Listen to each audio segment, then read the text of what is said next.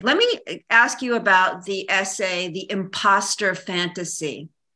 So Mhm. you get into the internet as facilitating this sort of decoupling of body reality and the projected self, this idea of be whoever you want to be in 2022.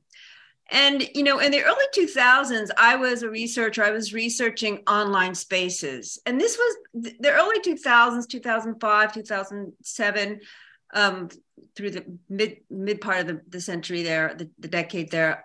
This was before social media platforms really, had really taken off. And role play was just part of it. It's always been a big part of online culture. So you fast forward to 2022. Do you think this ideology could have taken root in reality, right? Because it's in reality, if the internet had not existed or had evolved differently? Kind of complex question, but Well, I don't know how else the internet could have evolved.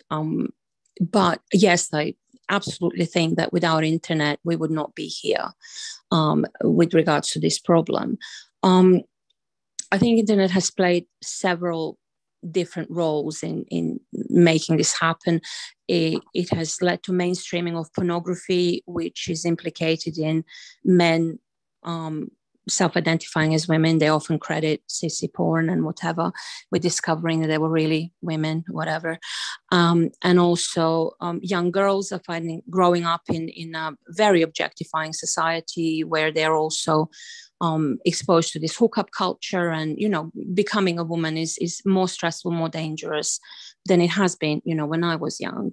But internet has also, I think, people have always fantasized about being someone else. That's not uncommon, but internet has it's decoupled us from interactions in real life. And I think you can see that people interact online a lot more, or significant proportion of their interaction is online now, whereas in the past it just wasn't an option. So now people are able to filter themselves and their opinions and their personas through filtered photographs, avatars, written rather than verbal communication. And in normally humans get a lot of their cues from body language, and we are basically used to being in the same room with each other if we're going to speak, or speaking one-on-one over the phone.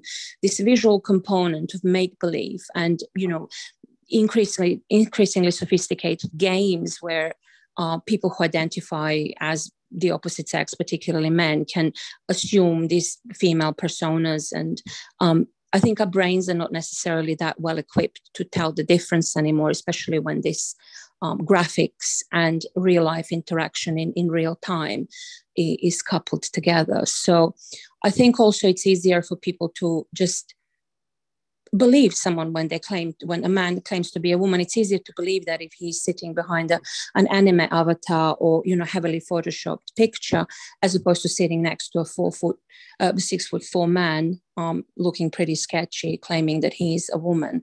There is an absolute awareness immediately in real life of issues that you might not at all connect with cognitively if you are interacting with that man online and discussing these problems. So I think it's led to a lot of people falling for these narratives, whereas if they were allowed to form their opinions on this in real life purely, I think transactivists would not have gotten this far.